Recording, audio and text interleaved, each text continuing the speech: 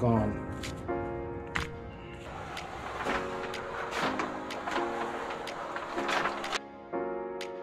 Holy buckets. Just like out of the gate.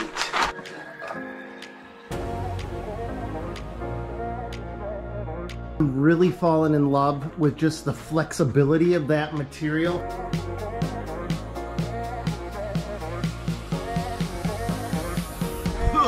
Hi, Zach. Hey, Stan. All right, you guys, we are going to have fun. We are going to transform this kitchen over the next few days and try to do something that I've never touched on before. You guys, if you're new to my channel, my name is Stan the Dirt Monkey, and I have a lot of fun playing with heavy equipment and doing stuff, but nothing like what we're going to attempt today, and I'm going to try to do it with my wife. And her and I work together like oil and water. Remember the time we tried to carry a couch together? You broke my toe. Yeah, we're very coordinated together.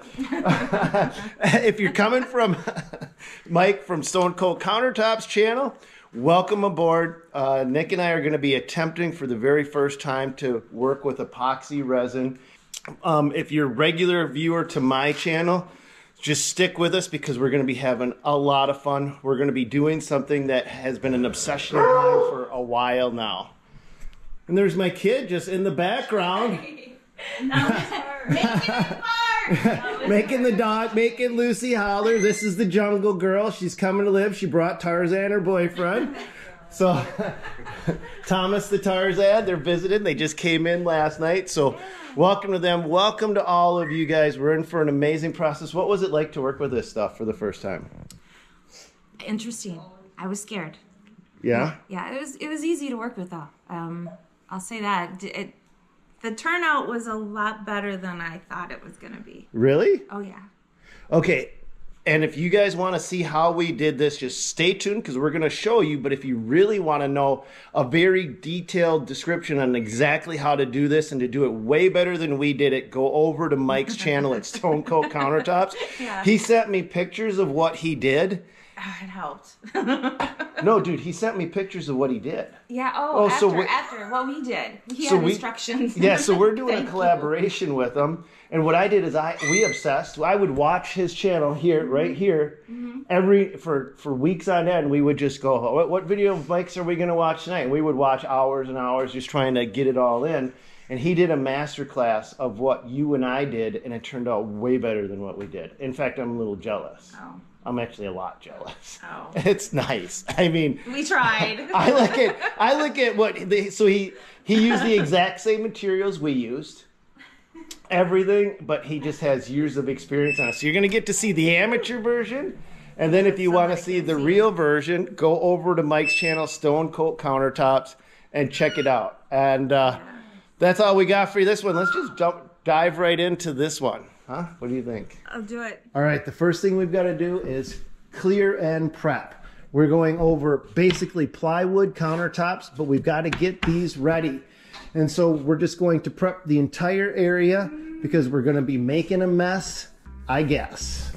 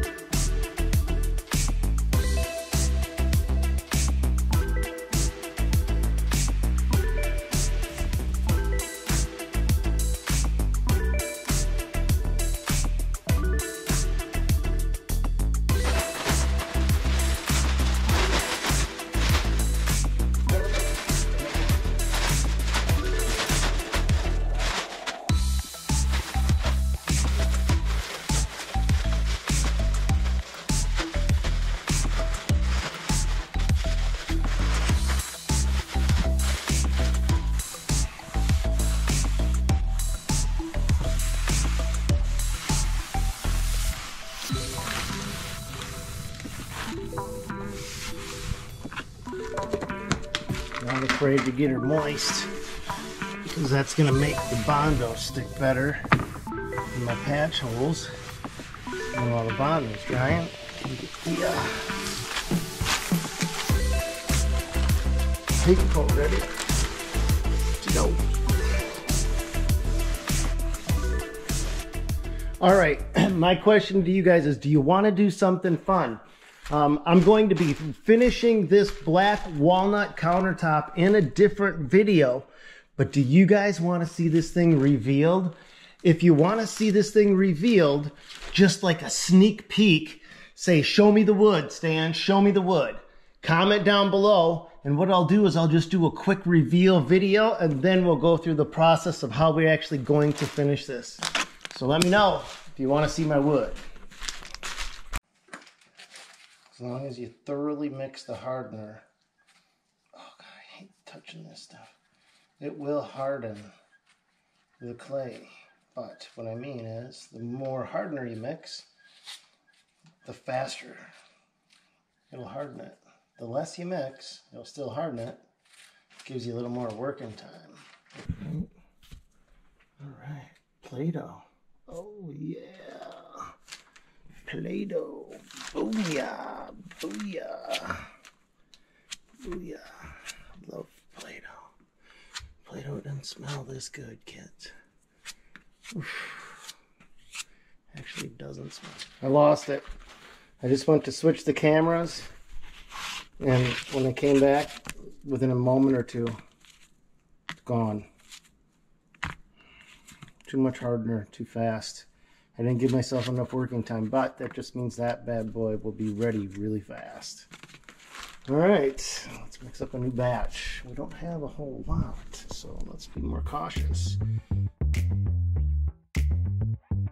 So the material you see us using here is nothing more than Carbondo. And the idea behind it is everywhere we've screwed the countertop down, I want to fill those holes in so that my top of my countertop, as I pour it, comes out perfectly level. I don't want any imperfections in the base. This is the first step toward the base prep, is to make sure all my holes are filled.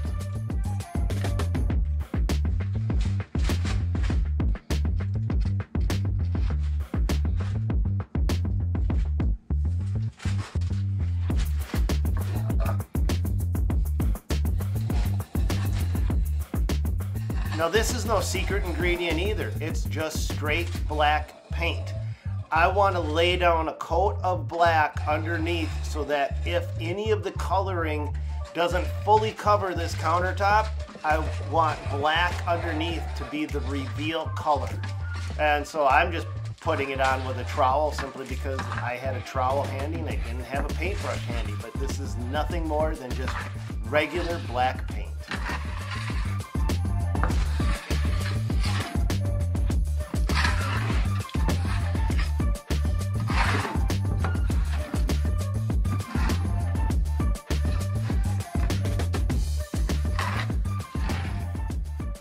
All right, we set the timer for 4 minutes. So in 22 seconds, this will be done. And then what we're gonna do is initial light pour just to prime the countertops. So this is just a primer coat. Nothing more than just to get the main stuff to stick.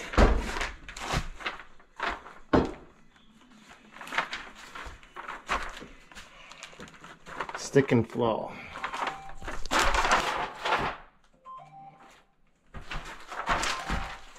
Oh, really is.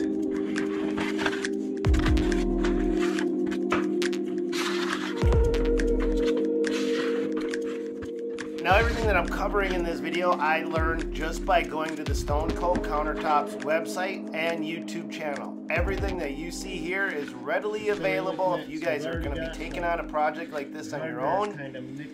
The information is out there and I got it all directly right from the source, Stone Coat Countertops.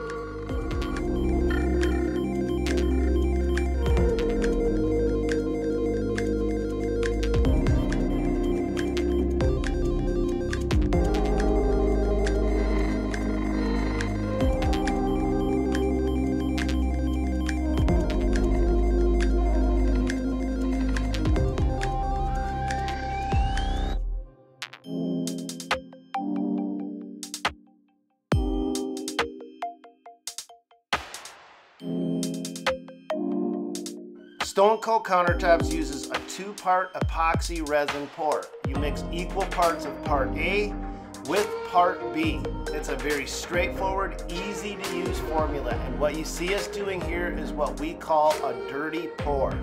We get the base color down, and then we mix all of the colors that we want to combine together in one pail and just pour it out and trowel it out. It's a very straightforward pour.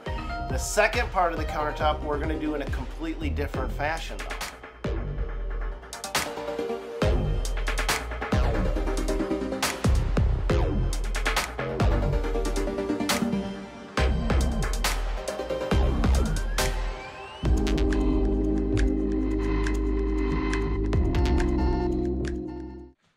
Okay, so this is going to be our dirty pour final coat on this, and hopefully we got enough to make it last throughout the other side.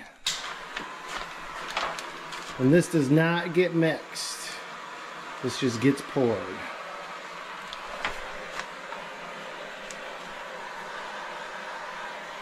But then we can use the heat gun to blow it and move it so that we can get it so it flows exactly where we want it to go. You can't do it wrong. Wow, that is gorgeous. Holy buckets. Just like out of the gate. That's amazing. Holy crap. Should I add more? We don't have a lot more left. Or let it spread. Go to the other side, I think.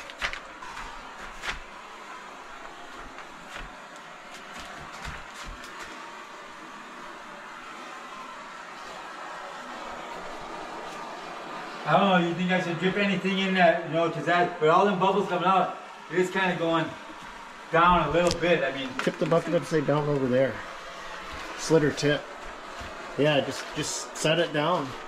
I'd just set it and forget it. And so this is where you get to start messing with your color, your palettes, right?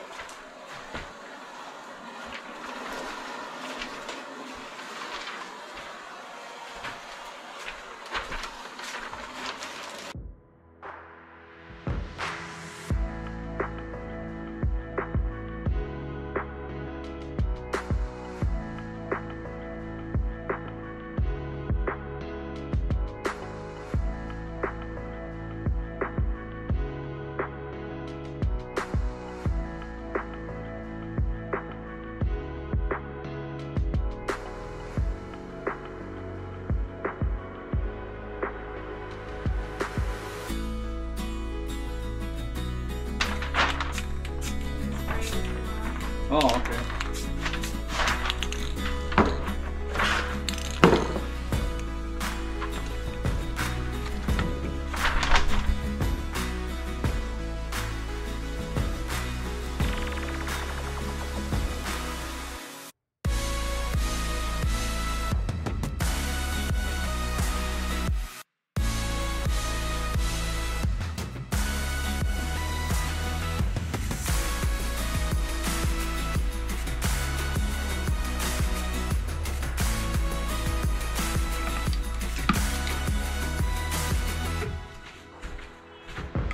So what this is actually alcohol that I'm dripping onto the 2-part epoxy resin, and that creates a spackling and a break in the finish.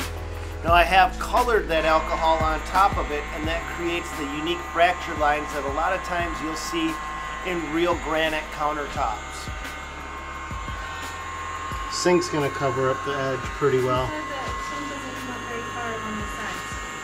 So you tell me right in here. You're going to probably get as close as you can in here, because it's not going to cover much more than that little piece. That's fine. We got to pull the tape off as soon as this starts to dry. We pull the tape off on the sides and we can drag it right over.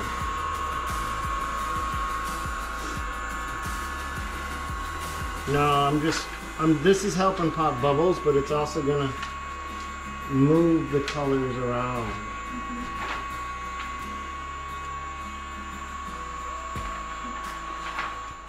Okay, well, I've made 3 screw-ups so far. First screw-up is I dropped this camera directly onto the countertop. Kerplunk. Second screw-up is you can see I've got a little bit of bleed on the back side. That's where the tape released, and then the material bled up.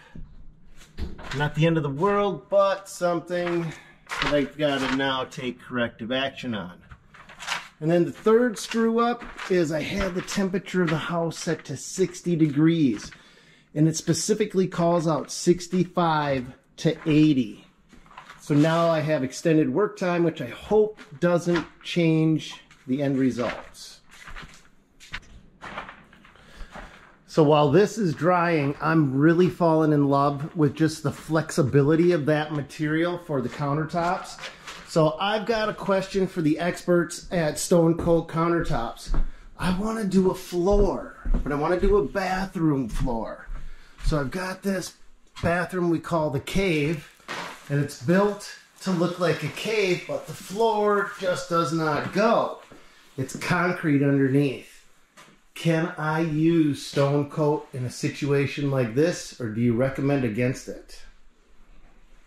Let me know. All right, guys, so the plan is to see what they say, go check out their channel. But in the meantime, I'm gonna get this ready because we're gonna do one final pour and then a grand reveal.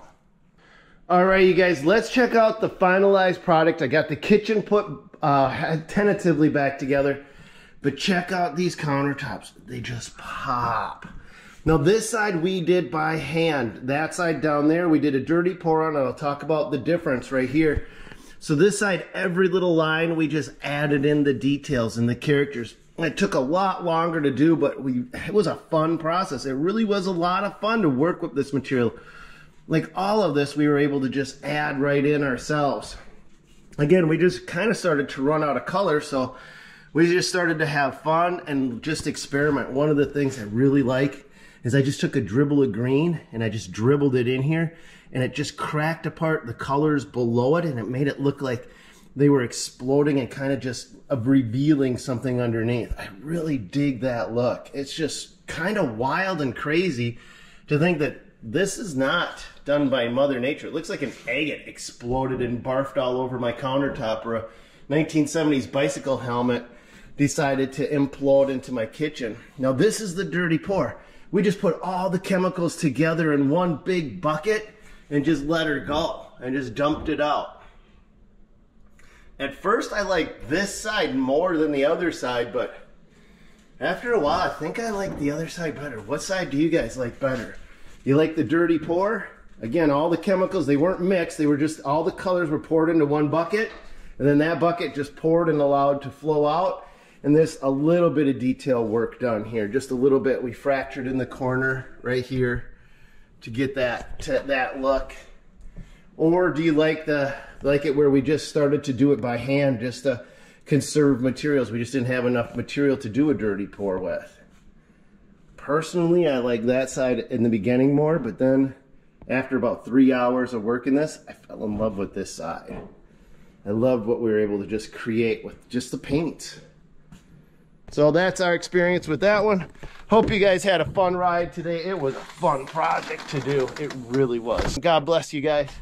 Go get them. Hey, let me know what project you guys are working on in the off season. I want to know if you guys are tackling something that isn't really quite in your wheelhouse. I mean, that's what we've been doing here and having a lot of fun doing it. It's fun just to go outside of our comfort zones. Hi, Zach. Hi, Stan. All sorts of fun activities going on. Oh, fresh air. All right, guys, well, that's going to call it for this one. Now, if you want a very thorough breakdown on how we actually ended up building that countertop, I'm going to suggest you go over to Mike's channel, Stone Coat Countertops. He's got it all laid out exactly how you do these things. This was my very first attempt at ever trying to do anything like this. I have worked with other epoxy resins. In fact, the countertops I have here, we poured. This one we poured. All of these we poured. And I've used epoxy resin in the past. And I've never had an epoxy resin that worked as well as this stuff works. It's phenomenal. And I actually gained enough confidence in the process that I'm now going to be doing more of it because it's such a cheap alternative And it's just fun. I mean, you don't have to be afraid of screwing up, because if you screw up, worst case scenario, you can just pour the whole thing over. And in fact, in the very next video coming down the pipeline, I screw up my massive black walnut center island piece. I totally screw it up. In the very next video, you're going to see me do that. I'm not going to hide it from you, because I think there's a lot to be gained from learning from your mistakes, and especially from learning from somebody else's mistakes instead of making them on your own. And so I'm going to show you the mistake I make, and then we're going to wrap up this 3-part series with me fixing that mistake. And to fix it turned out to be so much easier than I could have ever imagined it happening. It took me an afternoon. I totally destroyed what I did, and it took me an afternoon to fix it and put it back the right way. So look for that coming out. And then we've got a lot of snow plowing coming out. We've got multi-force coming out. We just tested out the brand new Snow Raider. It's called the Mag. This thing is a monster. That's going to be coming out. We've got action from the world of concrete, so you can look for that. Also, the MEI, the Power Sports show, that one is coming up down the pipeline as well. So much stuff going on. I can't even begin to imagine, but one thing I can begin to imagine is how grateful I am to have you guys with. So thank you for tuning in. Thank you for hitting that subscribe button, and thank you for being a part of my video process. It makes the day go much easier. In fact, you let some of you guys ask me, and look at me, I'm rambling now, but how do you answer so many comments? I get that question asked more than once. And the fact of the matter is, I just enjoy talking to you guys. I spend hours just talking to you guys because I like it. Thank you. So thank you. It's fun. You guys make it fun. You guys are the reason I do it. And hopefully you guys enjoy the process. And I hope you guys also enjoy the fact that I am 100% willing to share every mistake I make. I'm not going to hide it. I'm not going to push it under. And I see other YouTubers, they try to look perfect. I don't understand why, because we're all just people. But I'm not trying to look perfect. This is the way I operate, and when I screw it up, I'm going to share it with you guys, and I hope you guys just appreciate it. That's it. God bless you guys. Go get it, and we'll catch you guys on another one.